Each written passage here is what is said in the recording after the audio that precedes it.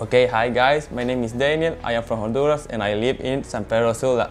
Okay guys, this is not my first time studying English. I studied English in my first school that was even bilingual school when I learned English, and also in that school I did from kindergarten until 9th grade, and I passed to the Guadalupano Institute when I finished my studies. And also I remember when I came to apply to the call center, they rejected me so bad because I remember that I have like a slow pronunciation. So one day I woke up very late and I saw a sponsor on YouTube about E4TC, and also I say, why can I try this? So I came in February to my English classes, and nowadays I am working in StarTech. My advice for you guys, if you want to improve your English, you have to do your class, you have to do your homework, you have to be persistent, and also you have to never give up in everything that you can, because if I can do it, you can do it too.